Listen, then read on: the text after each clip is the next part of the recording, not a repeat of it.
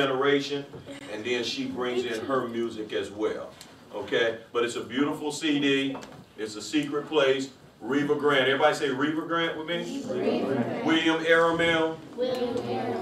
Chuck Tobias. When you say Chuck Tobias, you can't say Chuck Tobias.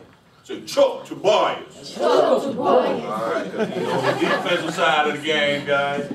But I'm glad to have all of them as guests of mine today. It's a pleasure to have them. I'll let them take over without further ado. Thank you. Please visit onyounation.com. OnYouNation.com is where you can go and see more about the Legends and Heroes Tour. You can also buy our apparel, and then you can also find out some of the other products that we provide, like screen printing and embroidery, okay? So boys and girls, it's a safe website, okay? It's educational, so please go there. You'll find out even on our website, we've honored not only people like these guests that we have here today, but we've honored educators in the field of, teachers in the field of education that were nominated for Teacher of the Year. So you get a chance to see a couple of them. One was a former NBA basketball player for the Dallas Mavericks, and he's now an educator, and last year was selected as Teacher of the Year up north in Chicago. So little secrets, little history, okay? All right, y'all ready to go? Yeah. Okay, all at once. Y'all tired of hearing Mr. Jennings talk? No. All right, thank you. Very kind of you guys. All right, well, I'd like to start off with Miss Reva Grant. She's going to tell you, and then we'll go down as they begin to tell you a little bit more about themselves, their passion, and etc. Okay, hi guys.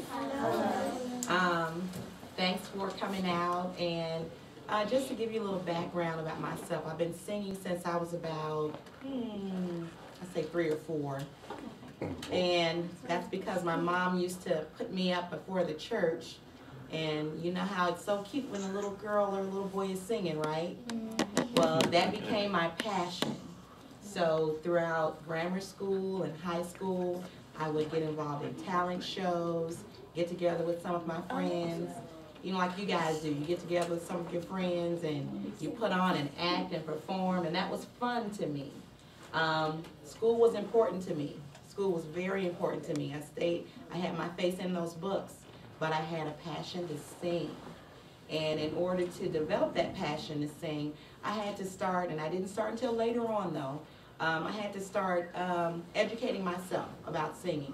Even just recently, taking voice lessons, trying to, you know, make that gift work better. Like you guys, for you guys that are sports fanatics, you know, you guys get out there, those of you who are on football teams, you condition those bodies, you work hard, and sometimes it doesn't feel too good, does it?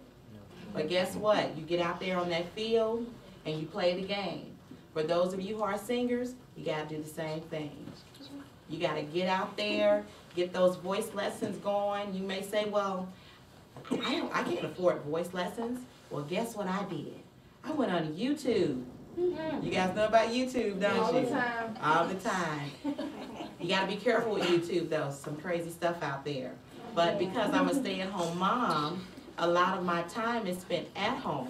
So I said, well, in order to keep my gift flowing and to keep my gift growing, I needed to invest in myself. And that's what you guys got to do. Whatever it is you're doing, you need to invest in yourself. And that means spending time feeding your gift.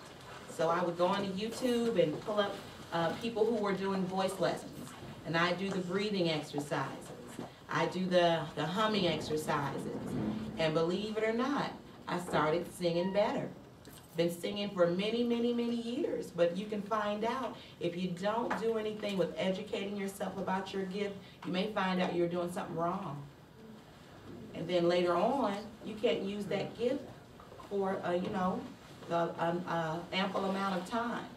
Like again, the sports. I say that a lot because I have 2 boys that are into sports. And sometimes they say, oh, it hurts. I'm like, yeah, but get out there and keep doing it. You know, keep working it. So it's important that you educate yourself about your gift, whatever that gift is. Find out who's doing it. I'm not just talking about the artists you see on TV, because those artists, they have to work out. They have voice coaches. They have, sometimes they're up till late at night. When I was recording my CD, I was in the studio sometimes till 1 in the morning. So it takes work, but it all pays off. Does anyone have any questions for Ms. Reba? Any singers in the audience? Okay. Gift has some longevity. You know what that means? Longevity. It'll go on and on even after you. Do you write songs also? Yes, I have many, many songs. And for those of you guys that you hear lyrics, especially you rap artists, write those lyrics down, keep them in a journal, and then you get with your parents and do something that's called copywriting. That means you need to get your songs, your lyrics, your music off to the Library of Congress so that you won't look up one day and find somebody on the television singing your song. Yeah, they had, I remember at the awards, they had a big thing about that, what was that group? Singing that song. Yeah, that Yeah. controversial song, they said that they stole it from someone else. You don't want that to happen to you. You have a question? Can you sing a little? You want me to sing right now? Yeah. Wow, put me Yeah, on the come on now. spot. I have one more question. Okay. Was it Oh. expensive, giving advice to everyone in the audience, was it expensive recording your CD, getting into the studio? Well, you know what?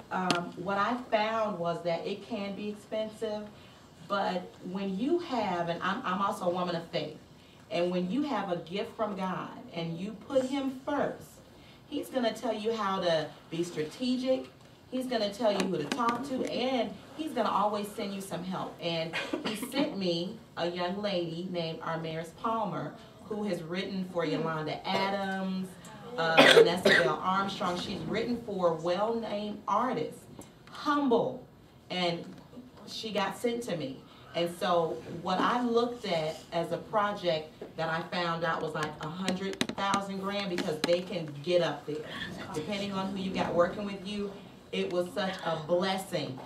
I assure you, I did not pay a lot. Okay. That's great. You hear that, guys?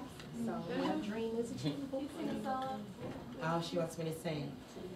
Okay, I'm just going to sing you a little bit of one of the songs on the CD titled Show Me Who You Are.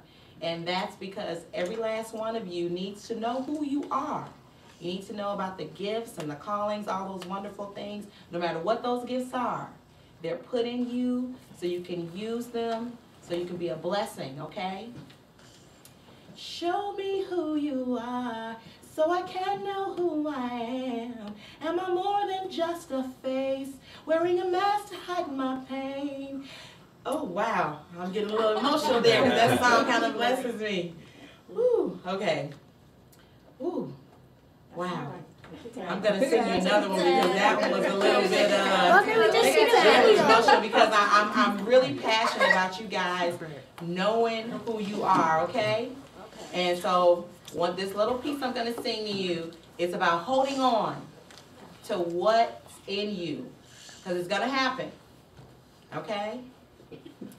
Sometimes in my trying, I get a little weary, and oftentimes I want to give up. Expectancy seems too much. Hopes and dreams are shattered. Not now, does it mean not ever? The solution is to throw up both my hands. Then I realize He knows and understands. He knows what's best for me. The Father, He really knows.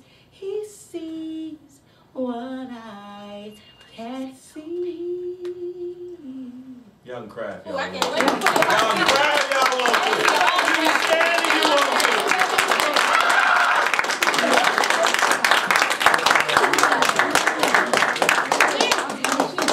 Y'all got a taste of it. Look, there's 14 on here.